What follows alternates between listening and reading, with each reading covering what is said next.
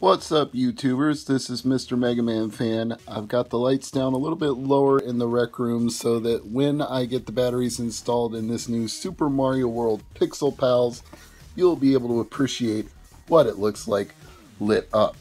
But first things first, we've got to take it out of the box. Thank you to all of my subscribers. If you already are one, much appreciated. If you're not, you can always hit that subscribe link and follow Mr. Mega Man Fan on all his video game adventures and sometimes other adventures, but mostly video games. So at the top of this box we have a USB adapter. That's new. I guess you don't even need to put batteries in it anymore if you don't want to. I don't think previous ones came with that, so that's a nice little touch. I'll show it to you once I get it fully out of the box here.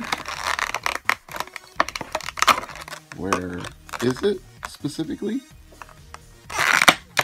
Okay. Maybe it was just advertising that you could get one. Plugs into a USB source for battery-free solution. Available for both regular... Oh yeah, visit pixelpals.com. So that was just an advertisement. They fooled me. Fooled you. The oldest trick in the book, man. And you fell for it.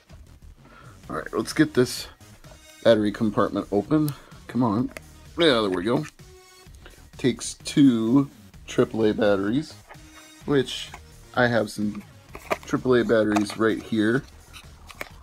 The package says Energizer, but they're actually cheaper dollar store AAA batteries. Just stuck them in there when I ran out of the Energizers. What can I say?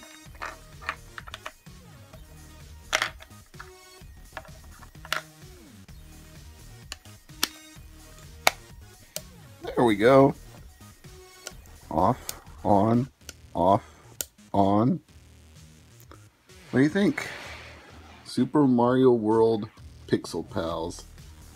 I got this one pre-ordered from Amazon for, I think, 15 bucks. I don't feel that's unreasonable since I like Mario, and Super Mario World is one of my favorite platform games of all time. Your mileage may, of course, vary, but I think that looks pretty good lit up in this dark room. So, that is your Super Mario World Pixel Pals unboxing video. And one more time, when it's not lit up, and here's what it looks like when it is lit up. Thanks for watching. I'll see you next time.